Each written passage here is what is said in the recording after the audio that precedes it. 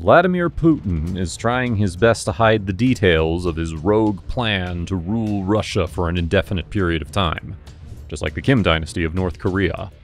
The people of North Korea are cut off from the rest of the world and know nothing about the advancements of the Western world. If you take a look at the comparative facts of North Korea with South Korea, or the rest of the world for that matter, then you'll realize the true doctrine of the Kim dynasty and how they plan to extend their rule in North Korea.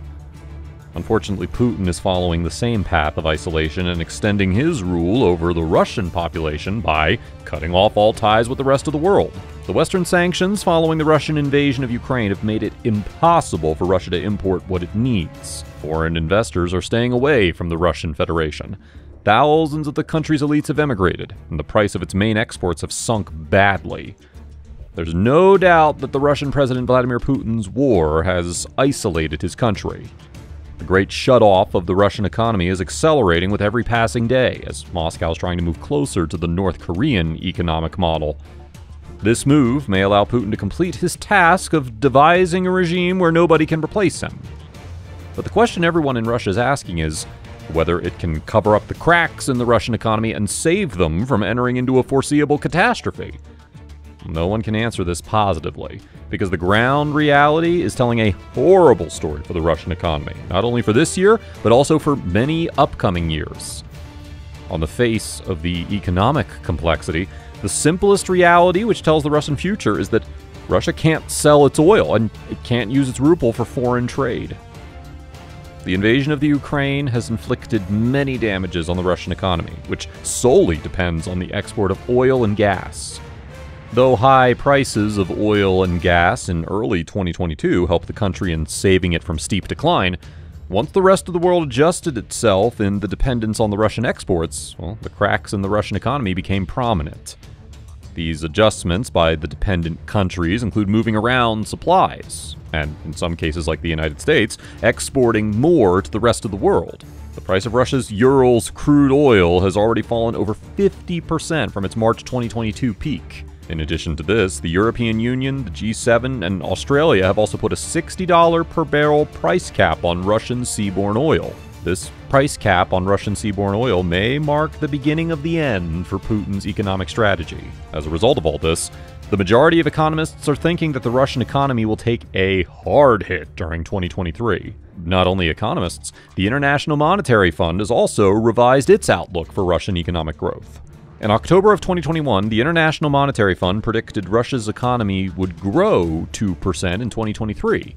Now, the agency sees the country's GDP falling by 2.3% in 2023 after shrinking 3% in 2022.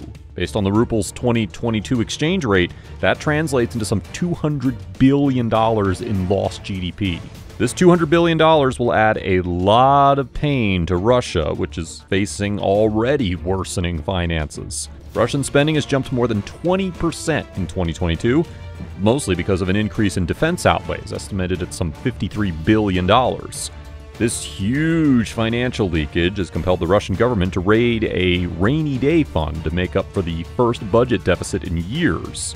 And now it's become difficult to keep the ruble convertible into other currencies. Putin has already tightened his government's control of the economy, demanding to sign off on the sale of assets by Western companies in the banking and energy sectors. State-owned companies or banks, or Kremlin-friendly oligarchs, such as Mykolaiv Vladimir Potanin, have already bought banking or industrial assets on the cheap, and the trend will only intensify. On December 3rd, 2022, a major development in Western sanctions on Russia came in the form of a price cap for Russian oil at $60 per barrel. The European Union, the G7, and Australia have put the price cap on crude oil, petroleum oils, and oils obtained by bituminous minerals which originate in or are exported from Russia. Since February, the Kremlin, for all its cawing and carping about any such price caps being an unacceptable violation of its sovereignty, has already been exporting its oil at substantial discounts. Therefore, in real terms, a cap of $60 is just an effort to make the existing arrangement permanent. The West will implement the cap simply by refusing to provide essential services, such as ship brokerage and insurance for Russian crude that's sold above the limit. In one way or another, This price cap will limit how much Russia can earn from selling its oil abroad while keeping crude flowing in the global market. And Russia could now lack the resources to cushion the blow of the economic consequences on its population. But how long it will take to start effects, it's a matter of time. In all the economic pain, Moscow only has itself to blame for this sad state of affairs. When he launched the war against Ukraine and decided to take on the international economic order, President Putin made several grave miscalculations. First and foremost was, of course, his deadly and devastating misreading of Ukraine. Putin thought that the Russian troops would be welcomed by most Ukrainians, and his special military operation would end in victory in a matter of days. His second miscalculation was the extent of Russia's ability to disrupt the international economic order without facing pushback.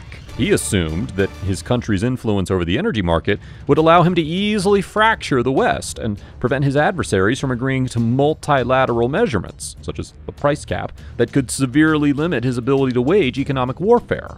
But Russia is in no position to take on the West economically. To address this crippling dependency and blunt oil sanctions, the Kremlin has sought to swiftly build a so-called shadow fleet to transport its own crude. That shadow fleet also found itself dependent on Western services, such as the insurance nations require to be in place to accept oil shipments, and thus subject to sanctions. To avoid being dependent on multinational insurers who comply with Western sanctions, Putin's Kremlin has sought to develop its own insurance. But many nations, most notably China and Turkey, have refused to accept this Russian workaround insurance. The impact of Chinese and Turkish denial was significant, given the former is Russia's principal purchaser, and the latter is the country that controls the Bosphorus, which is the Russian export's primary way out of the Black Sea. Neither Beijing nor Ankara is a member of the West sanctions regime, let alone its price cap. China almost certainly could use its own insurance giants to help Russia mitigate some of the pain, but it's not willing to do so. Despite declaring its relationship with Moscow has risen to the level of friendship without limits on the eve of the war, Beijing has since revisited this position. The new deal is that Beijing will not actively help Russia to undermine the sanctions, though it won't enforce them either, as it has realized that Putin's aim to destroy the international economic order clashes with its own desire to displace Washington and rise to the top. In short, it is very happy to lock in the discount for Russian crude precipitated by Russia's war, and which the oil price cap seeks to make permanent. Putin's increasing isolation and realization that his supposed friends are not real allies may cause him to lash out. The one arrow left in Russia's oil quiver is to throttle exports to all markets. Doing so, however, runs the risk of burning the few bridges the Kremlin still has, given the likely impact of such a move on international oil prices. And Saudi Arabia, which has been cooperating with Moscow through OPEC Plus to keep oil prices from falling too far, could seek to take advantage of the situation.